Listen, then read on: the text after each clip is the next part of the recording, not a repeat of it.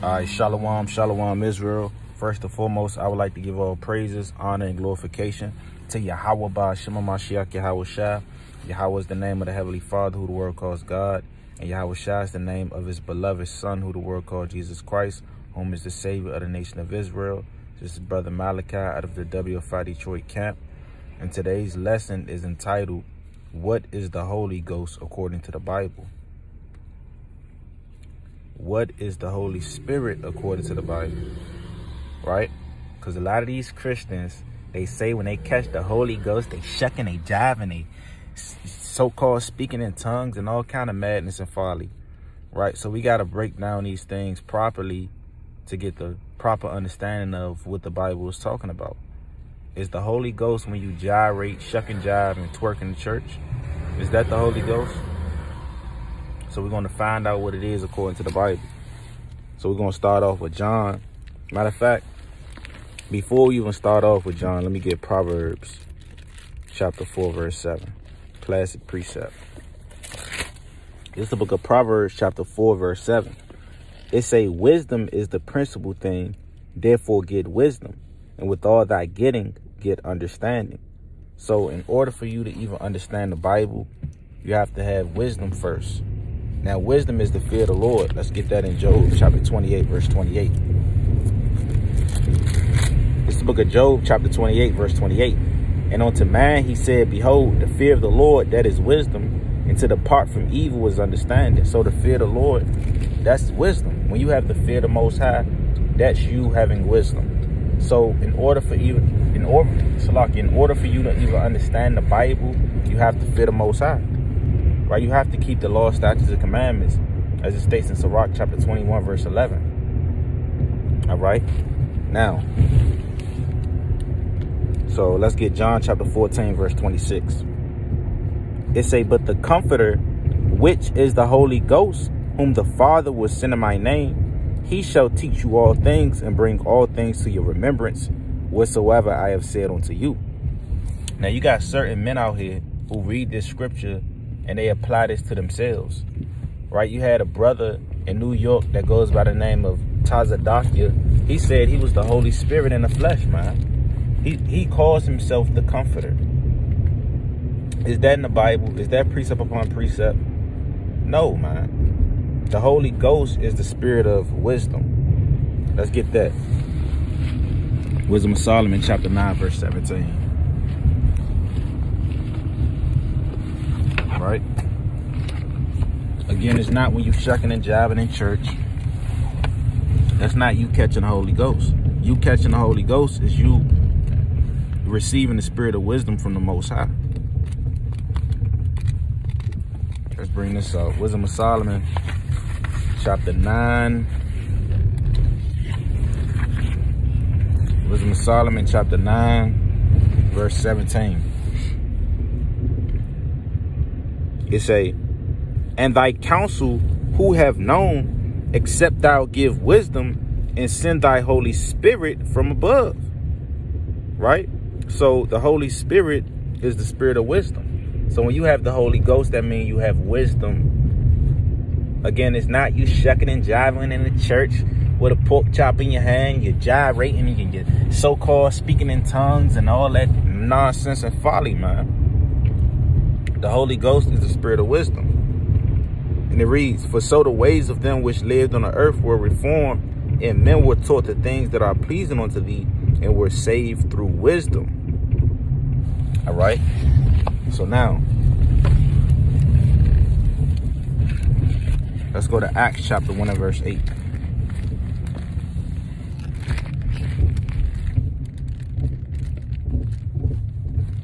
This is the book of Acts chapter 1 verse 8.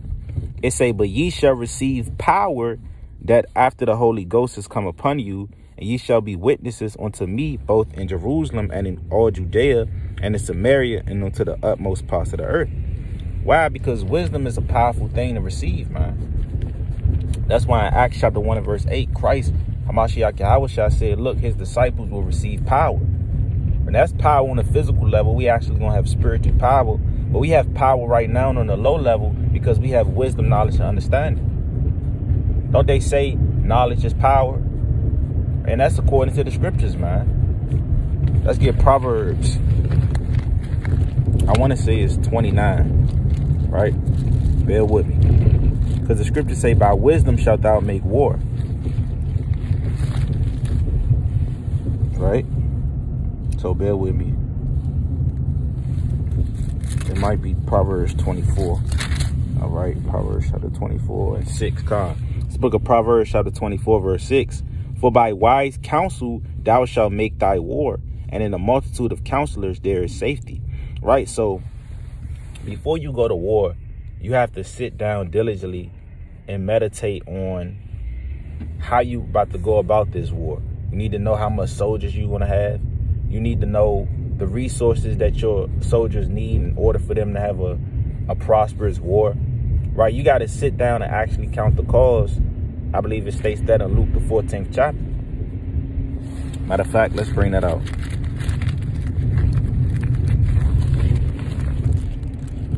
So we can actually nail this point.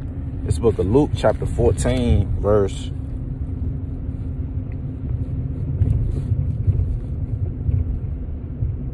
31. Luke chapter 14, verse 31. Or what king going to make war against another king sitteth not down first and consulteth whether he be able with 10,000, Salakia, whether he be able with 10,000 to meet him that cometh against him with 20,000, or else while the other is yet a great way off, he sendeth an embassage in desire of conditions of peace.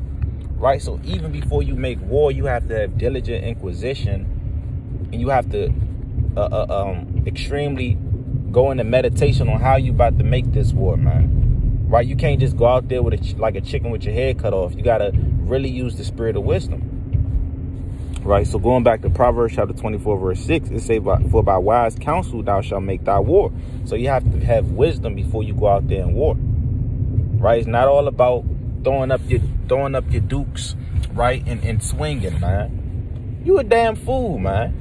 These brother just gonna throw up his dukes and just start swinging. You're gonna get knocked out, man. Right? Because even in war, there's strategic. How do you say it? There's a strategy, right? You have to be strategic, right? You have to have good defense, right? You have to utilize your breathing, right? You have to learn how to move your feet around. You have to have good foot movement. You have to have all these things in order for you to actually win a battle. It's not just about you throwing up your dukes and throwing punches, man. So you have to have the spirit of wisdom within everything you do, man. Hey, man, when you driving a car, you got to have wisdom. You ain't just going to get in the car and just hit the gas. All right? Okay? So it say, and in a multitude of counselors there is safety, right? So you have to seek out counsel as well. The scriptures say a proud man is not daunted with fear, right? He's not going to seek out counsel because he's estranged in a proud man, as it states in Sirach. I believe it's the 32nd chapter, the 17th verse onto the 19th verse. All right. So now let's get another precept on wisdom.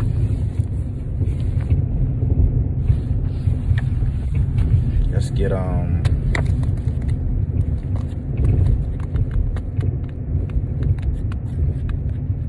good book to read upon wisdom is Wisdom of Solomon, of course. But you also have, I believe it's Sirach, the 24th chapter, and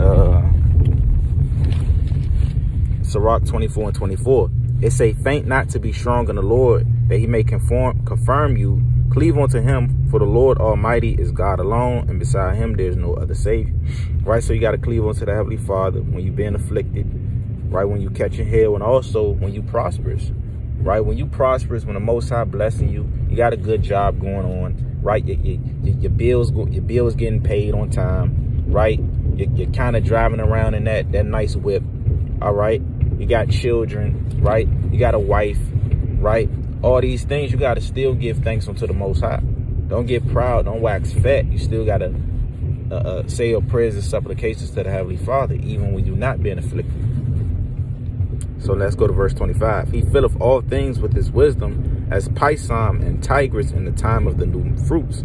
He maketh the understanding to abound like Euphrates, and as Jordan in the time of the harvest. He maketh the doctrine of knowledge appear as the light, and as Gion in the time of vintage. So wisdom is also compared unto water. That's why Christ, Hamashiach Yahushua, said in John chapter 7, verse 37, if any man thirst, let him come unto Hamashiach and drink. All right. Also in Revelation chapter 22 and verse 16. Right? Right? Because Hamashiach Yahushua, he's a walking embodiment of the law. He is the water, man. All right. So that's what the Holy Spirit is according to the Bible, man. Stop letting your Christian pastor lie to you. Right? He read John 10:10 and he wing it. Right? He reading John 3:16. He closing the book and he playing a choir, man. Right? He tell the choir play that song. Talking about I can feel the presence of the Lord. No, man. A lot of you Christian churches is not telling the truth. You lying to the people and you deceiving the masses of the Israelites. You will be judged for that according to Jeremiah chapter 23 verse 1, Isaiah chapter 56 and verse 10, Jeremiah chapter 10 verse 21, okay, Ezekiel the 13th chapter, right? A lot of precepts. So with that, man, that was a quick cold cut through the Spirit. Lord willing, it was edifying. Shalom.